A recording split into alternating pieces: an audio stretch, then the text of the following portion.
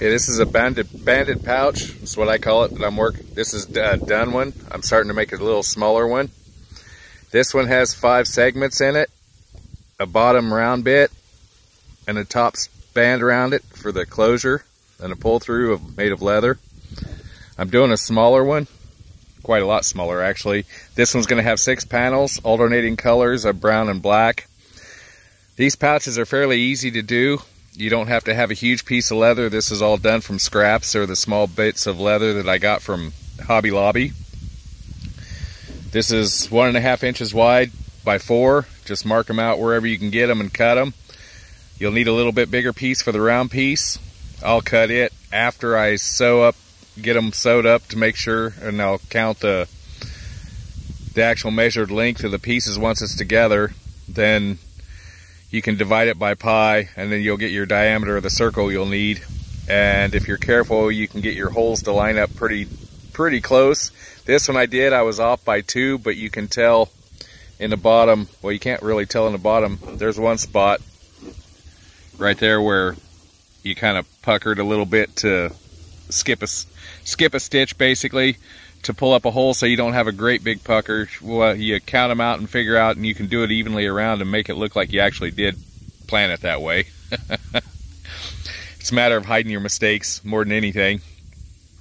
But this is easy enough to do. All you need is a ruler, a pen, and a book, a box, something square that, you know, you draw your edge out, cut it off, or draw your edge out to straighten it. Measure up your 1.5 inches. Then take something that's square, line it up here, draw your line, then measure out your 4 inches or however long you want to make it, and start cutting. Okay, after you get your panels cut out, use whatever you're going to use to punch holes, and you can use an modified ice pick, especially for something like this. One of these, I'll run it in just a bit on the inside. You can mark lines on the inside if you want to keep your line straight if you're doing it initially. After a little bit, you pick it up and you can get to where you can do it fairly easily by eye. Your eye's a pretty good measure. I'll usually go in the distance of between the prongs, and you can kind of mark it that way too. Which this one's 4mm. You got a choice between 5 and 6mm. This is a smaller pouch, so I'm gonna sew it a little different, and I want a little bit tighter. Normally, the last pouch I run 6mm, so you know it won't be too big a difference. Just more stitches. I'm gonna use a smaller thread probably, but to use this, I use a piece of wood with an end grain and just start setting it in.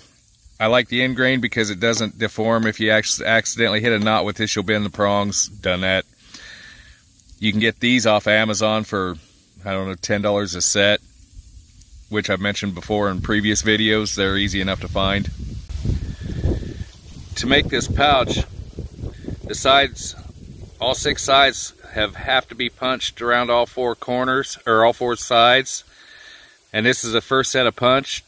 After you've pushed it through into the wood, your holes will be all the way through. You can take this out, move it over, put this is a 6-tine punch. So you put the end tine in the last hole, which will line up the set, and every time you punch it through, you'll get 5 holes. You can move it back and forth to get everything lined up the way you need to at the end. But that's just go all the way around, all 4 sides. You'll have the holes punched, do that 6 times, then your pieces are set and ready to start sewing together. Okay, now we're ready for the bottom.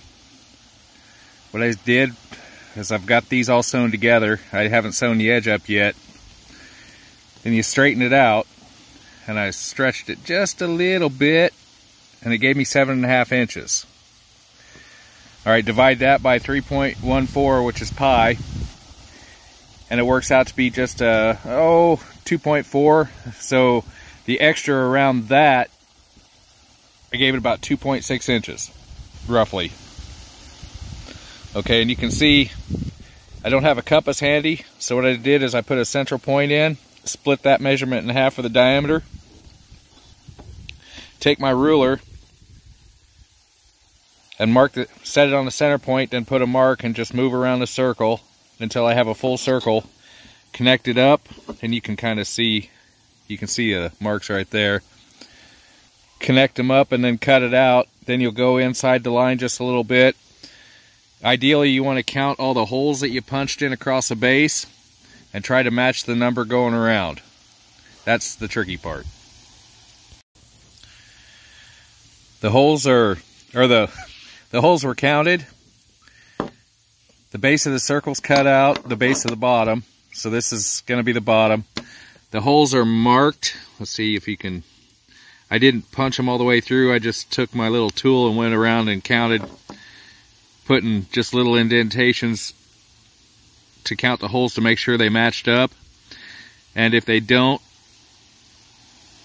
if you've got it set right, you can, to get less holes, you can close it in a little bit, or to get more, you can move it out just a touch, and you can add a hole or two or three. You won't get a whole lot, but that'll get you really close. If your measurements were pretty well on, you should be within a hole or two, and you can fudge that in the bottom as you're working it around. So this is fairly close. Next, I'm going to punch the holes with this one. The six hole punch won't work because it's too long, so you'd get a bunch of little flats on there that would be in a lot farther than what I want for the edge. Okay, now I'm sewing the bottom in. I got the last side completed sewn up. This is being sewn inside out because I want the seams in. If you want it the other way, just sew everything outside like this, and you can do some fancy stitching around the outside so it looks different. I've done that on some of them, but this one I decided to do in. Now I'm about halfway around the bottom. My count come out pretty close, so it won't take much to alter things. And just simple in and out stitch all the way around, then go back around. Or you can, if you have two needles, you can do it that way. Okay, after you got the bottom sewn in, yeah, this isn't a very big pouch, but after you get the bottom sewn in, then I cut a collar. You don't have to do this. You can go ahead and knock some holes in this, turn it inside out, or turn it right side out, and run lacing in and use it as it is. But this, I want to add in a band, and the band's short, it'll stop over here. Then I've got another bit that I'm going to add in for a belt loop, so it can actually be carried on a belt, is the initial purpose. It happens to be an 1.5 inch tall band. Again, it depends on what you're setting up. But if your holes are all punched as they should be with the same tool, they'll line up precisely. Once the bottom's sewn in the pouch, you turn it inside out.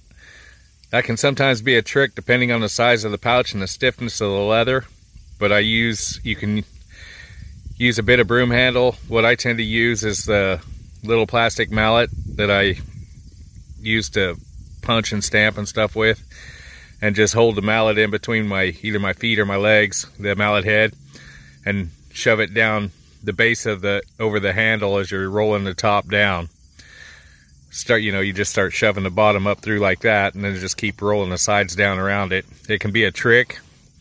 It's not anywhere near as bad as a pair of turn shoes, but depending on the size of the pouch and, like I said, the leather, it can kind of suck, but you end up with this.